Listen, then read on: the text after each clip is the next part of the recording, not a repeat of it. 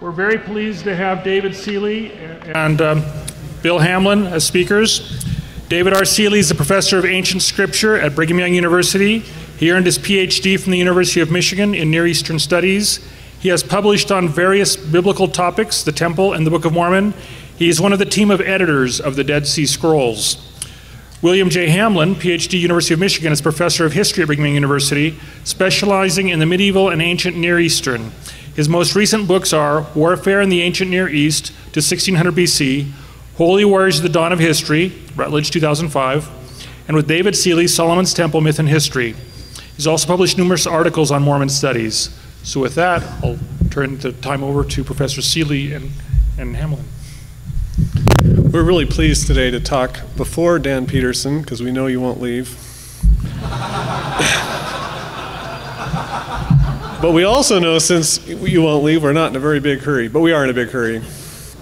Solomon's Temple. We just finished a book on this, but we're really not here to talk about the book.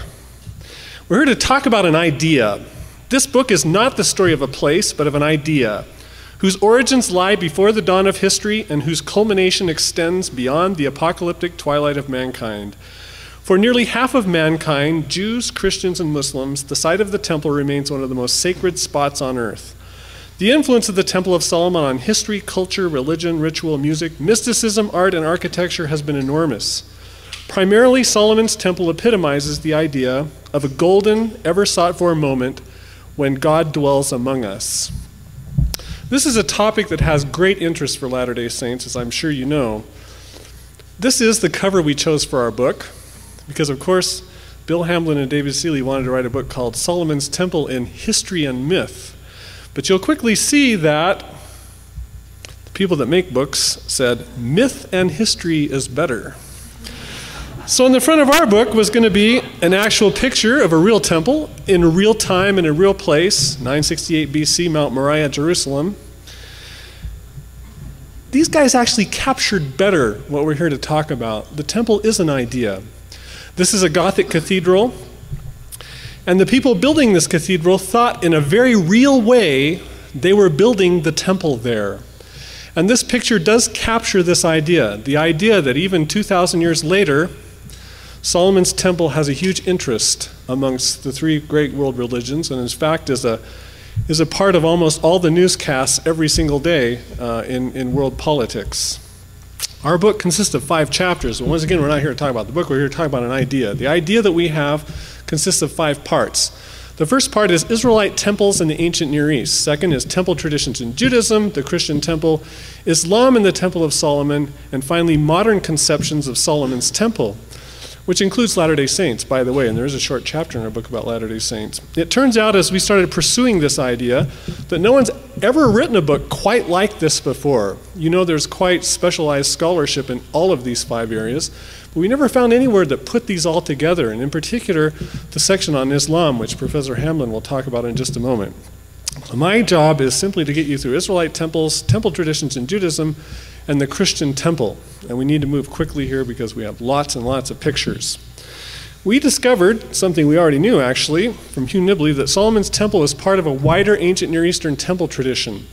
And we were trained at BYU under Professor Nibley to always look for the temple everywhere as the centerpiece of all ancient culture. There's 5 ideas that we want to touch upon really quickly here. Number 1, it's the dwelling place on earth of God. Number 2, the temple is a gateway to God's dwelling place in the heavenly temple.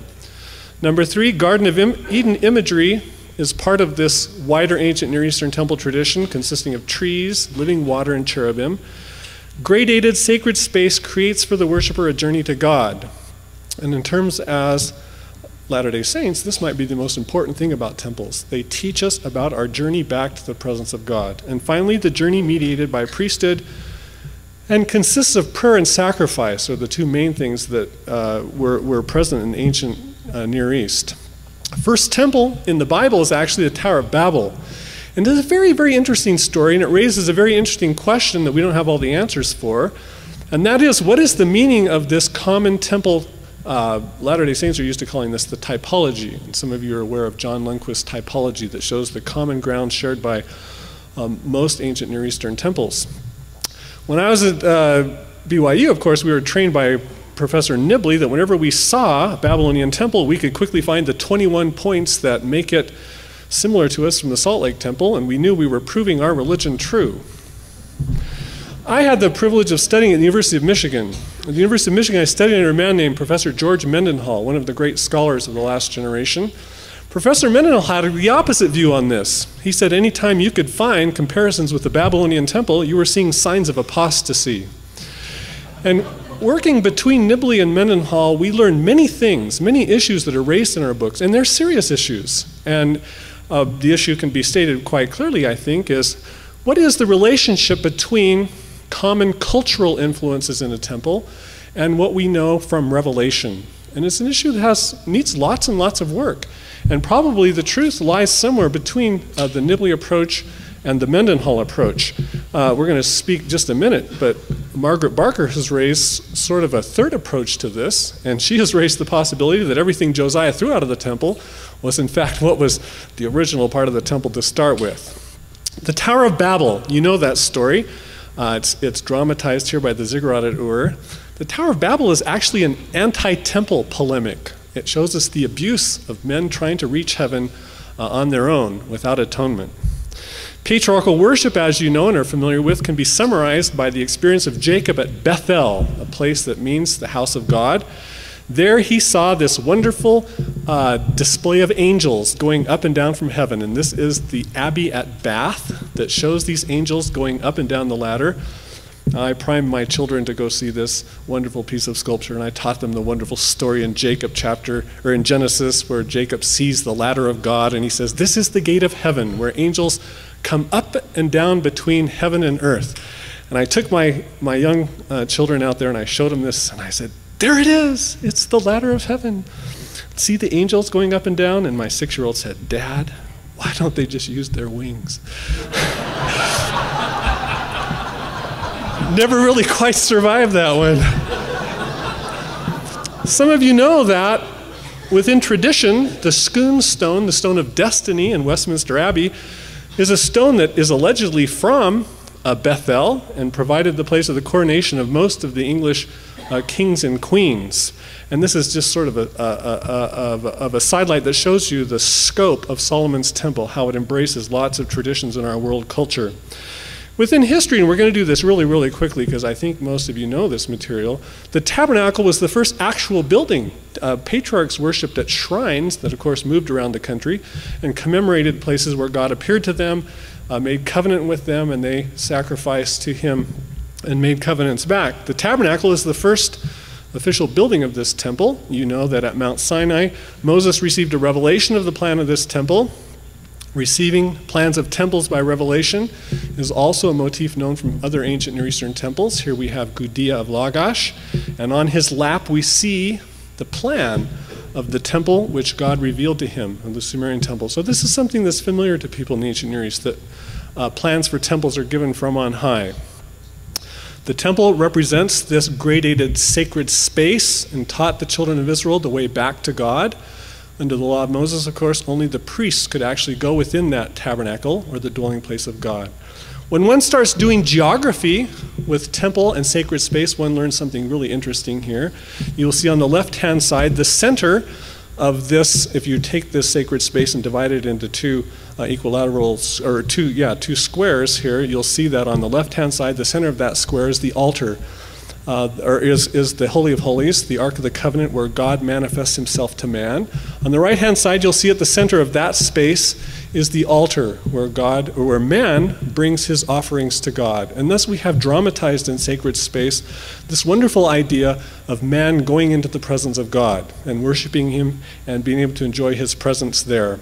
You know the instruments in the tabernacle, the showbread table, the candlestick or the menorah, and the incense altar. You know that there's veils here with cherubim that guard these sacred spaces. You know, of course, from the movie about the Ark and the Covenant. You'll laugh at this, but you can go into a religion class at BYU today and say, how many have not seen Raiders of the Lost Ark? And about a third of our classes have not seen Raiders of the Lost Ark. But we are saved because they've all seen Prince of Egypt. So they are getting the religious instruction somewhere.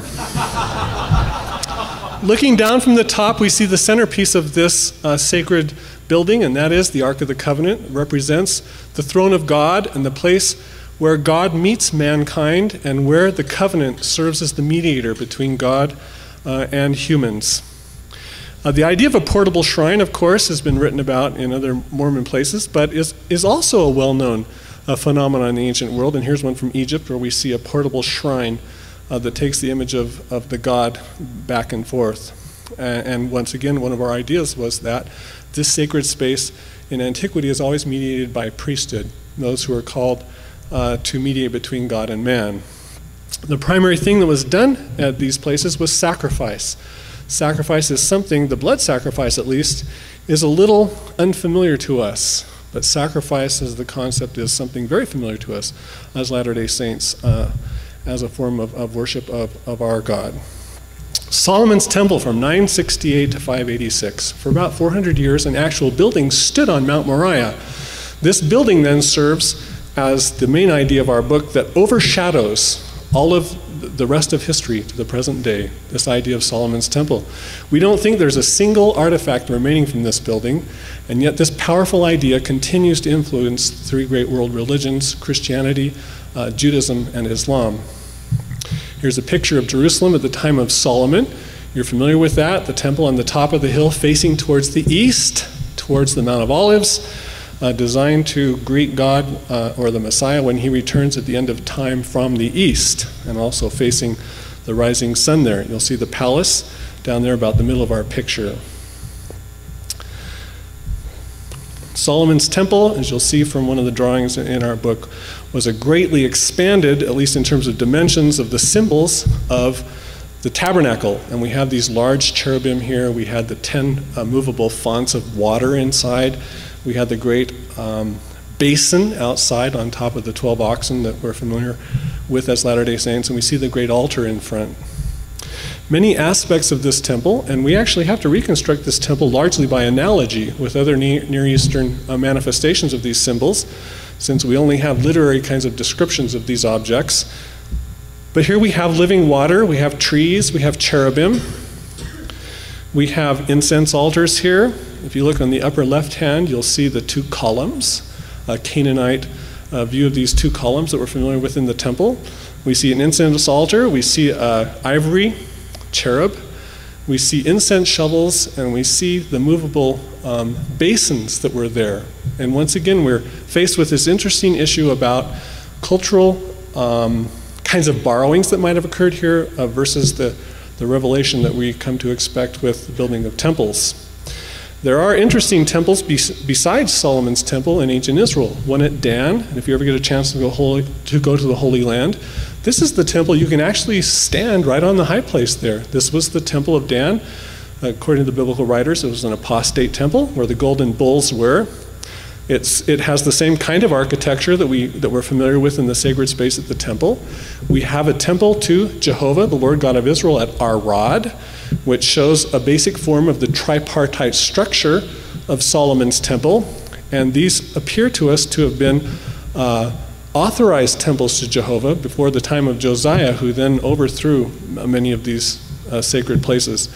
And you can see here we have the archaeological remains there. So you can actually visit some of these sacred places. Still has the great altar in front, has the stairs moving up into the holy place and up into the most holy place. And you can go stand in these places and observe this sacred space.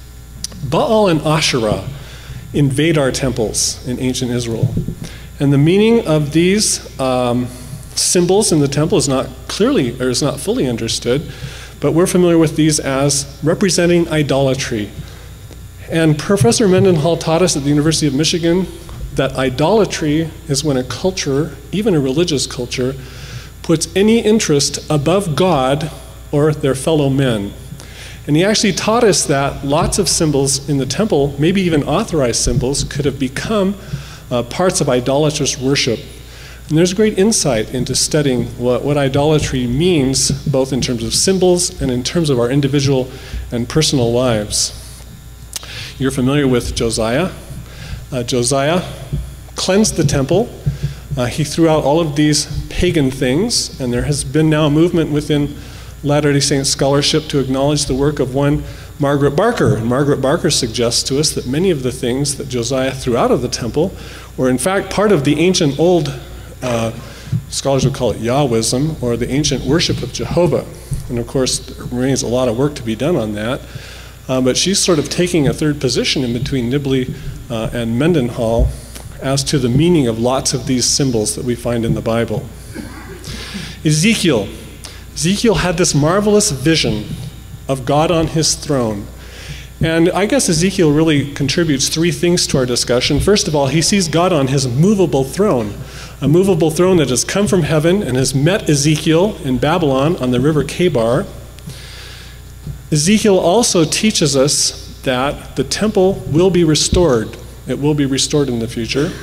And Ezekiel teaches us that one can enjoy the presence of God through vision, not being in Jerusalem, which is the basis of lots of the mysticism, both in Christianity, Islam, and Judaism.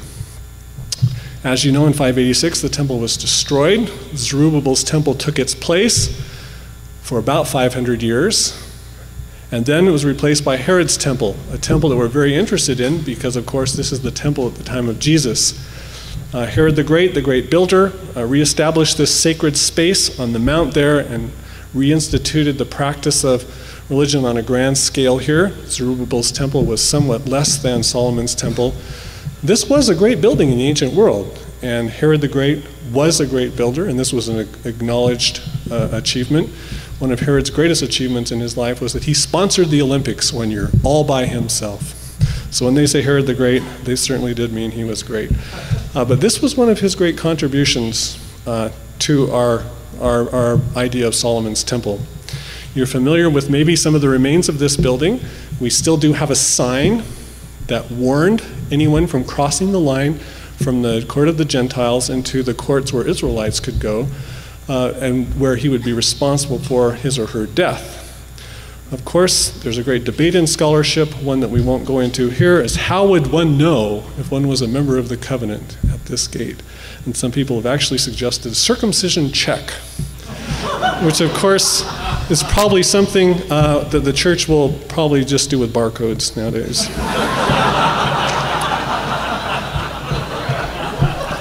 Maybe I didn't say that right.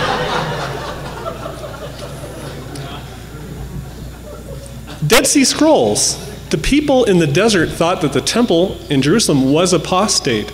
And there they created a temple scroll, and the temple scroll talked about a modern manifestation of the temple that would come in the future time to be built before the coming of the Messiah. But maybe more importantly than that, the Dead Sea Scroll people considered themselves as a community to be the temple itself, that this community would serve as the body of the presence of God. An idea that was actually picked up later by the Christians. 70 AD, of course, Titus destroys the temple. We, of course, are interested in how this temple survives in Judaism. And there's 6 simple ways that we can do this. Number one, and we'll just go through these quickly. Number one, that from the very beginning, the Jews had the idea of the rebuilding of the temple. And this is the coin of Bar Kokhba in 135, which had a picture of the temple on it. Bar Kokhba said, 70 years are up, it's time to rebuild the temple. We found this picture, and this is a marvelous, marvelous picture. On the left, you will see a commemorative plate from Rome that commemorated Herod's temple. And it's right next door to a commemorative plate that was built at the time of the Nauvoo temple. And that deserves a great article somewhere. Commemorative plates. Probably somebody will do that and start a business. But you see this marvelous way of keeping the memory of the temple, even on plates. Pilgrimage. Jews initially made pilgrimage to the Temple Mount. We still have inscriptions in Jerusalem of the pilgrims. And we still see this manifested at the Western Wall, where they go to pray as close as they could to God.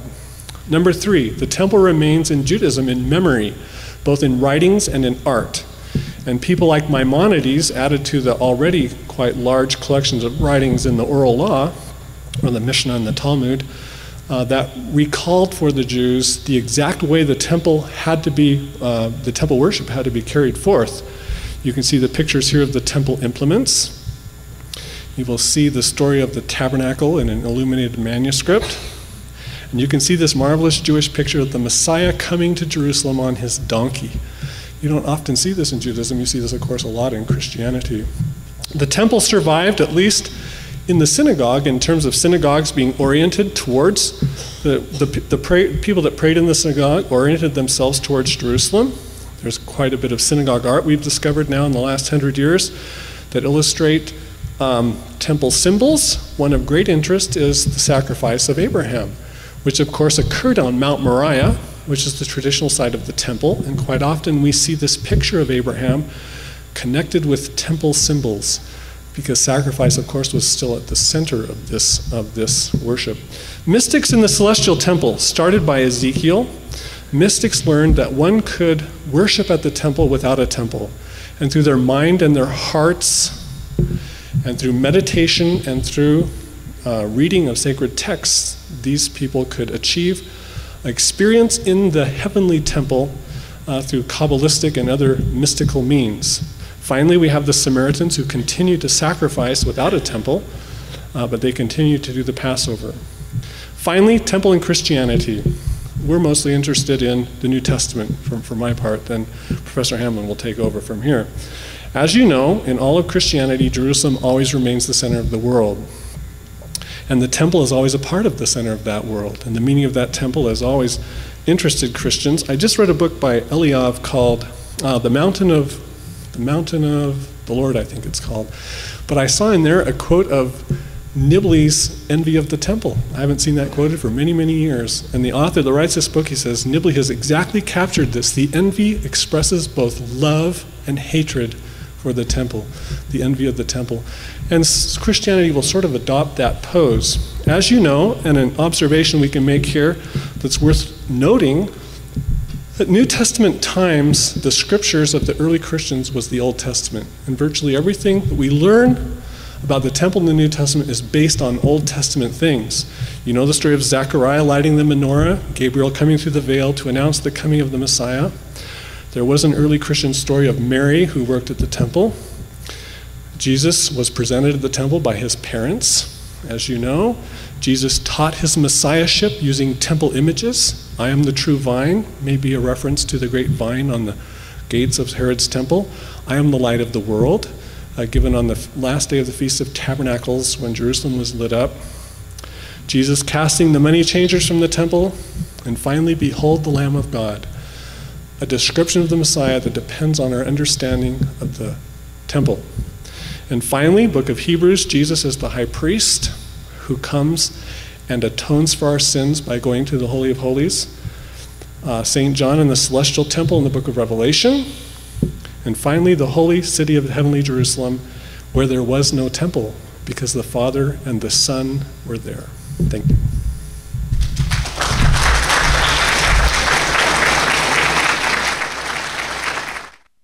Try to hurry along so I can have leave plenty of time for Dan, but I do want to note that Dan and I have known each other for several decades. We were students together in Cairo.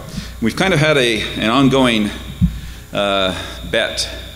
Whenever we have a dispute about grammar or history or theology or whatever, whoever's right gets to pluck a hair from the head of the other person.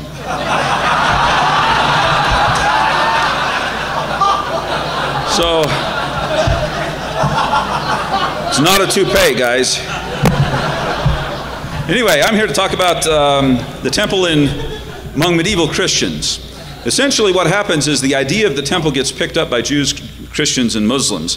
And throughout the Middle Ages, it's manifest in all sorts of different ways, in art and music, architecture, liturgy. I mean, we can go on and on. So we'll just give you a sampling, a sense of the many different ways in which the temple, the idea of the temple, persisted and was transformed in many different ways during the medieval period. The Church of the Holy Sepulchre, for example, is a surrogate temple.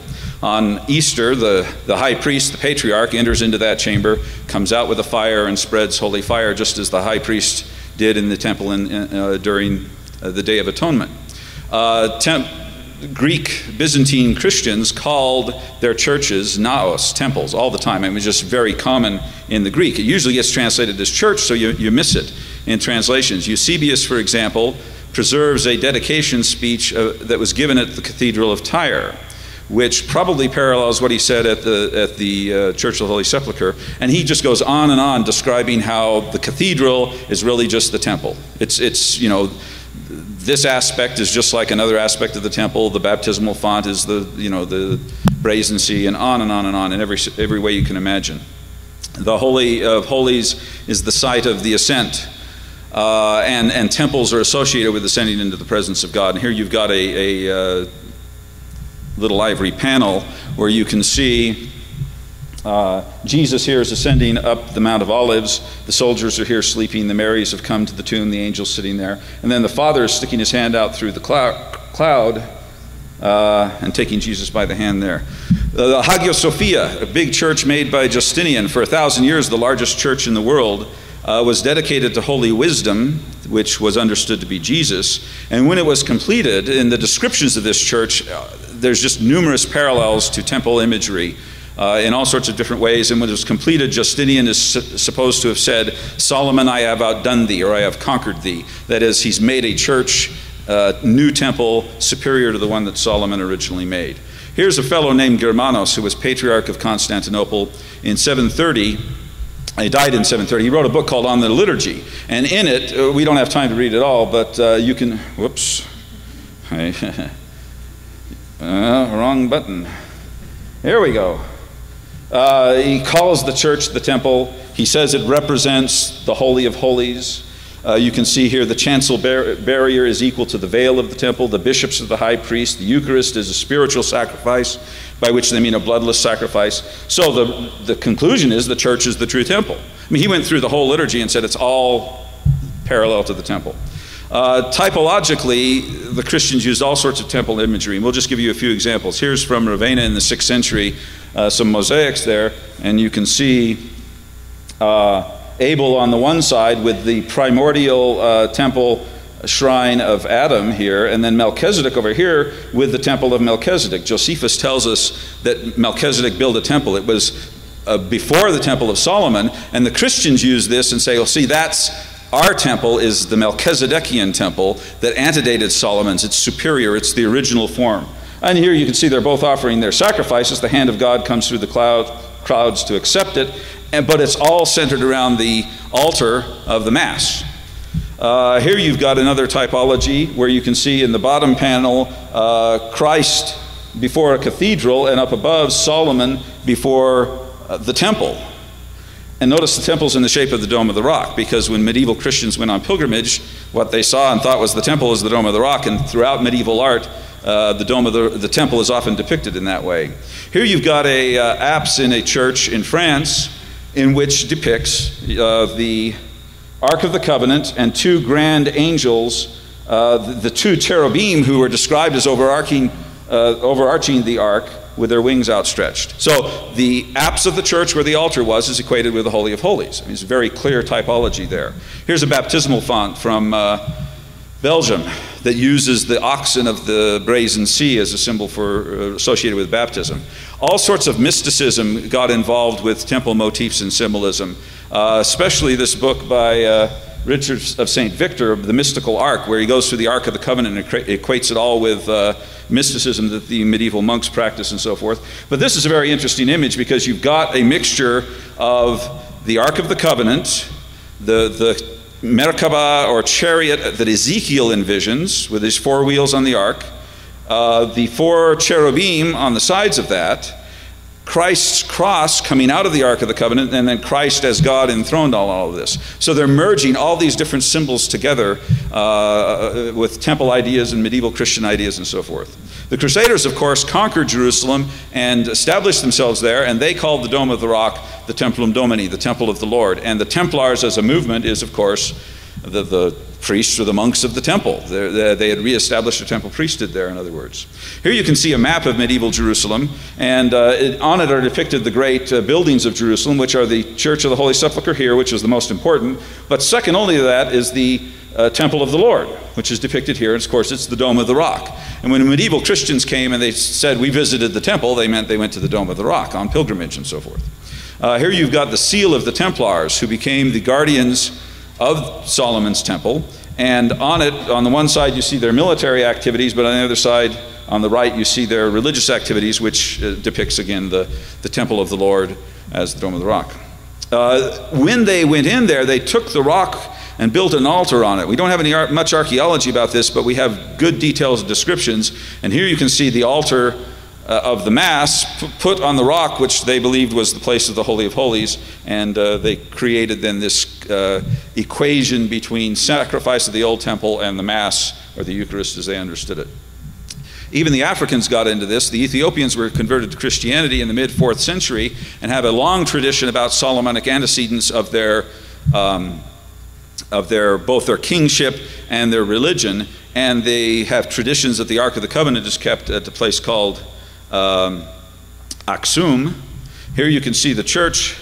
This is the Church of St. Mary, but the Ark is supposedly kept in this building. If you go to Ethiopia today, you can talk to the people and they'll all tell you, yeah, the Ark of the Covenant's there. So they have this link, their own tradition, their kingship and so forth, linking back to Solomon's temple. Very interesting story about a fellow named Lalibela, who was king of Ethiopia.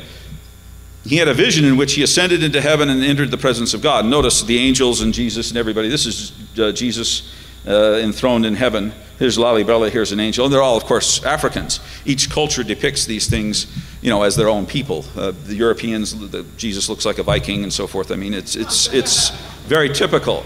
But Lalibela goes to heaven and he meets God, and God instructs him, go down to earth and make a replica of the celestial temple you see here. And so he gave him this vision of this temple up in heaven, and then he went back to a place called Lalibela now, and he did all these rock-cut churches. They're cut into this solid rock. They're all one monolithic, they're called, just a single piece of stone. And he called the place the New Jerusalem.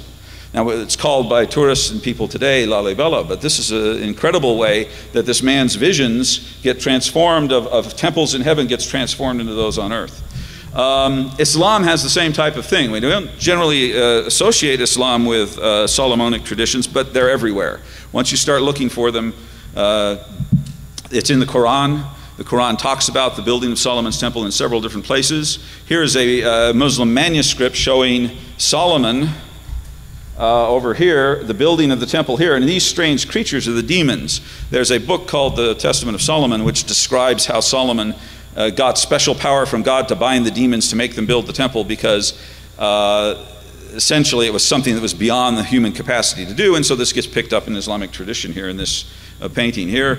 Here you've got another illuminated manuscript from the Islamic period showing the Dome of the Rock as the temple. And over here is Nebuchadnezzar, and this is from the manuscript. It's a historical manuscript by al-Biruni depicting the destruction of the temple in biblical times, and it's the Dome of the Rock. They're clearly equating the two. I've collected several different guidebooks to the Haram al-Sharif, or the Dome of the Rock area, Temple Mount, printed by the Waqf, the Islamic foundation that runs the Dome of the Rock, from back in the 20s on up through the 60s, and they all just say, yeah, this is where Solomon's temple was. Now there's temple denying movements among Palestinians today for political reasons, but everybody up through 67 said, yeah, this is where Solomon's temple was. So they clearly made that equation in the old traditions. Another very interesting thing is Muhammad's celestial ascent, which occurred from the temple in Jerusalem. Now, don't worry about the fact that the temple no longer existed. This is a visionary thing that he had. Here you've got a depiction of Muhammad's ascent from an Indian Muslim manuscript. But down here you can see the temple. There's Jacob's ladder ascending into heaven. Here's the tree of paradise, tree of life in paradise, in the third heaven.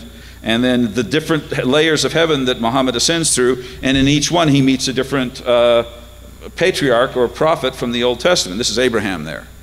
So you've got this celestial ascent of Muhammad. He was in Mecca at the Kaaba, has a vision. An angel Gabriel comes to him, takes him to Jerusalem. It's called the Al-Aqsa Mosque, the furthest mosque. And then from there he ascends into heaven from the temple in Jerusalem. And these traditions, if you go to the Temple Mount today, the Muslim guides will tell you all about Muhammad's ascent from the Temple Mount. Here's a different depiction of this. You can see the Kaaba over here, Solomon's temple here, and then Muhammad ascending on Barak, which is kind of a cherub-like creature. And then the heaven is opening up, the angels are poking through, watching Muhammad ascending into heaven. When Muhammad comes into heaven, there is a celestial temple. They call it the Beit al-Ma'mur, but it's the celestial temple. And there Muhammad, it's protected by 70,000 veils and angels. And Muhammad has to meet these angels and be permitted to pass to enter into the presence of God there in the celestial temple. The Kaaba itself has all sorts of temple imagery. One of the temple books published by Farms has an article about the Kaaba as temple. It's fascinating stuff that you can see here. Circumambulation, praying towards a central spot. The cubic form of the temple of the Kaaba parallels the cubic form of the Holy of Holies. Both buildings are perfect cubes, which, just is this sacred symbol transposed, as is New Jerusalem as described in the book of Revelation. The Kaaba has a veil. It's called the Kiswa, and it guards the doorway here, and you can see on it, instead of cherubs and stuff, they've simply inscribed the Quran. I think the entire Quran is inscribed on these. This is done in gold thread and so forth. But here's worshipers on pilgrimage coming, worshiping at the veil here. The Dome of the Rock was built on the site of Solomon's temple and associated in Muslim traditions with that. We're running out of time, so we can't go into the details, but there's all sorts of traditions associated with how the Dome of the Rock was built and what it symbolizes in Islamic culture. Here's a medieval French miniature of the building of the Dome of the Rock by Omar, who's one of the caliphs, and you can see here he depicts it as a medieval cathedral. So there's all this overlapping of symbols between the different groups. So Dome of the Rock is conceptualized in Muslim tradition as the rebuilding of Solomon's temple. And of course, medieval Jews and Christians pick up on this. Here is a Jewish depiction. It says this is our holy place, right there in Hebrew. And it's the Dome of the Rock, right? We actually have a picture in the book, which I didn't get a slide of, that shows the Dome of the Rock with a Star of David on the top. It's the Jewish temple. I mean, so it's very interesting how all the different groups are claiming this and using the symbols and recycling them in all sorts of different ways. Muslim mysticism has all sorts of temple motifs as well.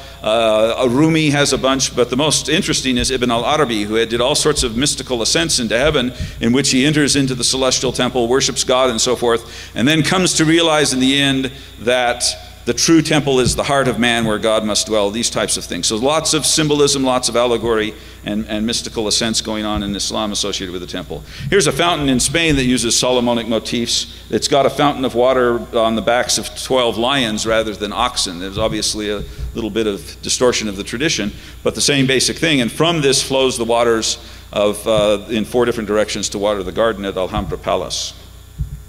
The Muslims also beautified Jerusalem and the Temple Mount in all sorts of different ways, and kept it as a very sacred place, as it's said in Islam, the 3rd holiest place in Islamic tradition. When you come to the modern period, 16th, 17th century and onward, there's all sorts of new ways the temple is conceptualized by many different groups, including Latter-day Saints. The most famous way for Protestants is as a Christological typology. And this slide shows you very well what that is. Here you've got the Temple of Jerusalem as the Dome of the Rock, and here is the Mount Golgotha where Christ is crucified, and notice it's perfectly aligned. That is to say that the sacrifice of Christ is the culmination of temple sacrifice. So in this painting and in lots of other ways, all of the old Solomonic temple stuff is reinterpreted Christologically. John Bunyan, famous for Pilgrim's Progress, wrote another book called Solomon's Temple Spiritualized, by which he means essentially allegorized.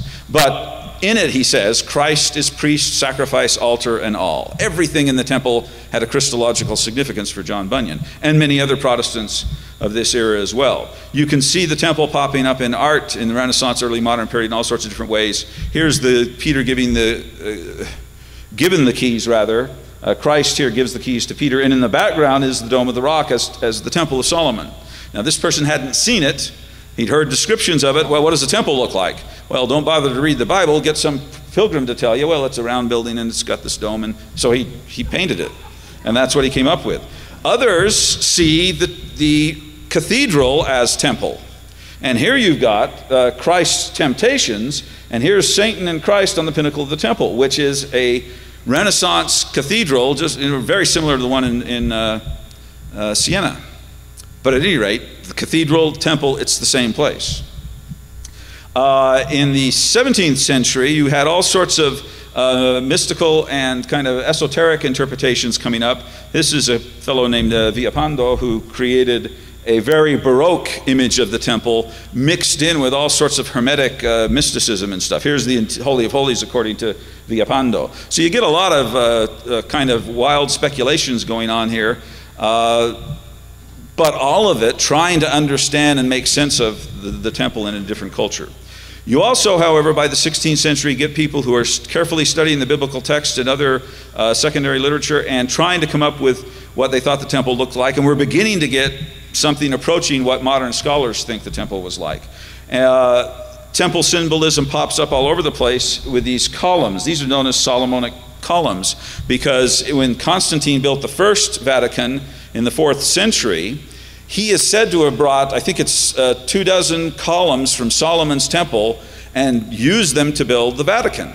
He rebuilt Solomon's temple using these columns. And these columns are these twisty ones like this, these curly ones. And so they become Solomonic columns. They appear in art and architecture all over the place. This is the Baldacchino of Bernini in St. Peter's today, a splendid thing, but it then becomes the Holy of Holies using these pillars to recreate Solomon's temple in a sense. All sorts of mystics use temple motifs in many different ways. Sir Isaac Newton wrote a whole book about ancient chronology and so forth and tries to recreate what the temple looked like in many different plans. Magicians were using all sorts of Solomonic motifs. This is the seal of Solomon used by magicians in all sorts of different ways. But they also did what they called a magic circle. This magic circle was designed to protect them from demonic powers and so forth, or perhaps to imprison demons within it. But notice the use of all these names of the Lord, Adonai, Tetragrammaton, and so forth. The magicians, by using the name of the Lord, are essentially usurping the role of the high priest, right? When they do this, and that's what they're doing in their circles. Here's a description of how you make a magic circle in a magic book by a guy named Pseudo-Agrippa, and Pseudo is not his real name, but fourth book of occult philosophy. And he says, when you would consecrate a place or a magic circle, you ought to take the prayer Solomon used in the dedication of the temple. In other words, if you make a magic circle, you got to say Solomon's prayer because you're creating a temple by making this, or a sacred space by making this. Freemasons, of course, have all sorts of temple motifs. Here's a famous one with the compass of Christ creating the universe using the compass tool.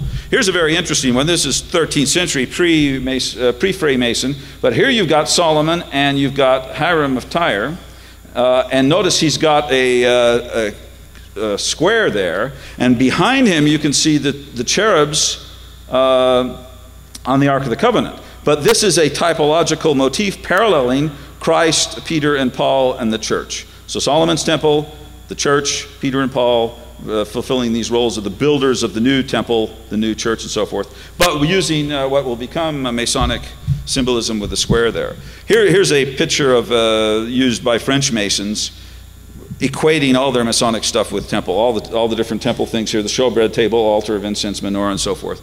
They're all associated with Freemasonry in that way. There's also interesting movements called Neo-Templar movements, which developed in the 18th century, and they essentially create a new Templar mythology associating them with all sorts of mystical things. You've picked this up in the Da Vinci Code if you've read that.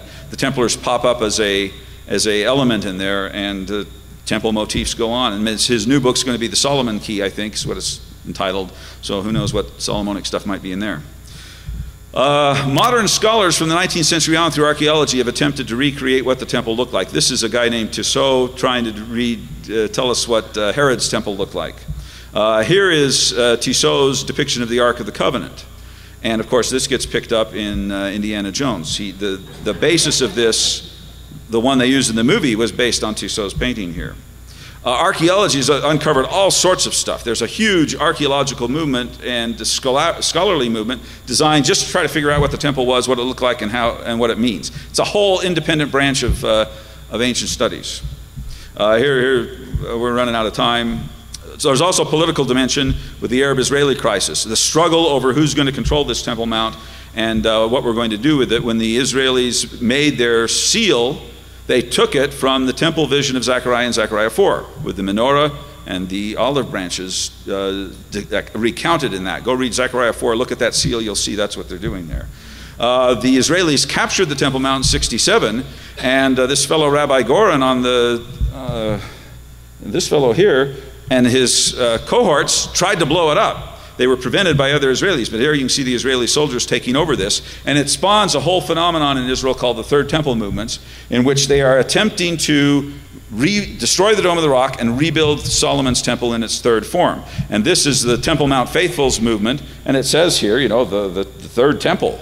They're ready to build the third temple, and these are cornerstones for that temple that they've cut, and they annually try to go up on the Temple Mount and set those down. The Israeli police always prevent them from doing it because they don't want to start riots and stuff. But there's this strong movement in Israel, and there's an equally strong movement among evangelicals. Now, there's all sorts of ways evangelicals interpret the temple, but if you read Left Behind books, the Antichrist builds the temple, right? That's one of the things that happened. I haven't read them, but I hope he does, because that's what we said in the book. It said it on the blurb, right? So I assume that it really happened in the book. Randall Price is an evangelical who's written numerous books on this subject. If you want the evangelical perspective, he's probably the guy to turn to. So what we end up with then, as after 3,000 years, the temple has influenced art, architecture, all sorts of different ways, theology, and it still continues to be probably the most intractable problem for the Arab-Israeli conflict. Is it going to be a place that we fight over and kill over, or is it a house of prayer for all nations, which Isaiah prophesied that it would become? And so, you know, if you look at Solomon's temple as this overarching cultural phenomenon, it's everywhere in Judaism and Christianity and Islam. It's really quite amazing. From the fair perspective, there's a couple things you can take a look at. Lots of evangelicals say Christians never built temples or cared about temples. It's everywhere in Christianity. There's also all sorts of ascent mysticism associated with the temple. That is with a celestial temple in heaven. The real one on earth is destroyed, but you ascend into heaven and visit the celestial temple, and that's how you enter into the presence of God, by entering into this celestial temple. I guess it's time for questions. Sorry we took so long. Too much stuff. When should we stop for Dan? What's that?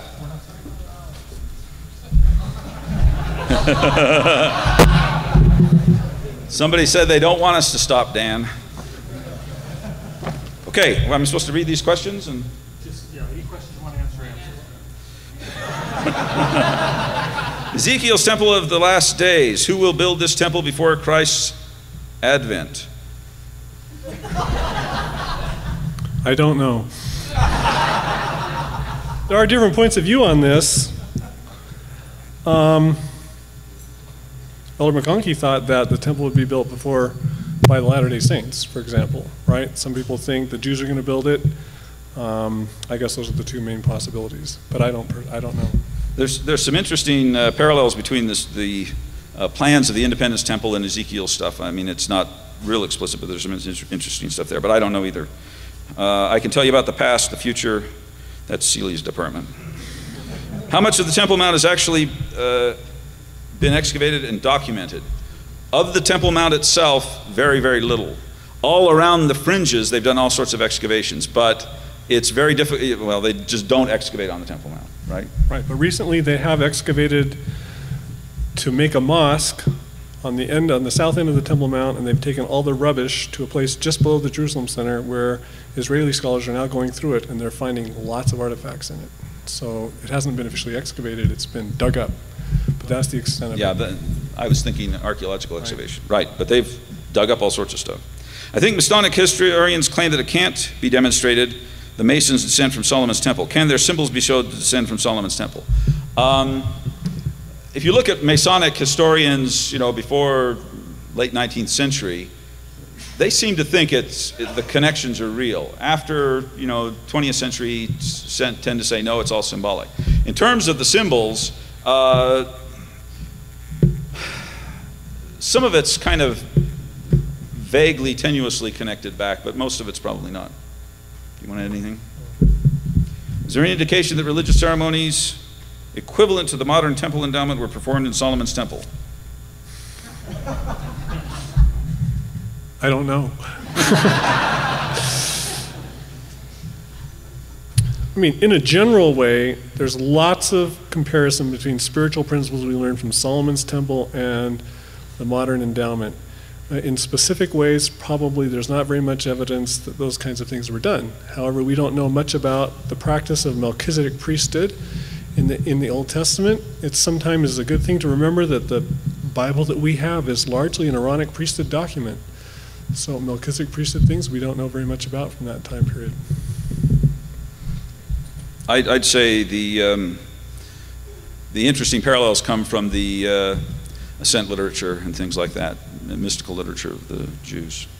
Muslims have a severe constraint against depiction of anything on earth. Where do the Muslim pictures come from that have images of men, etc.? Basically, the Muslims are like the Jews in this regard. There's some regulations that you're not supposed to do it, but what do the artists care, right?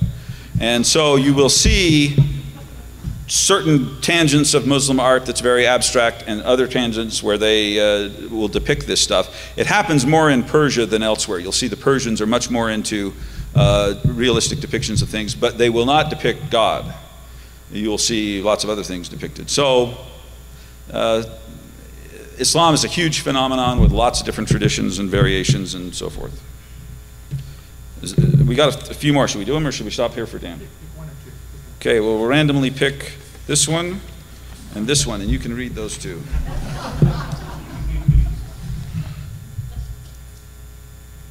What's yours?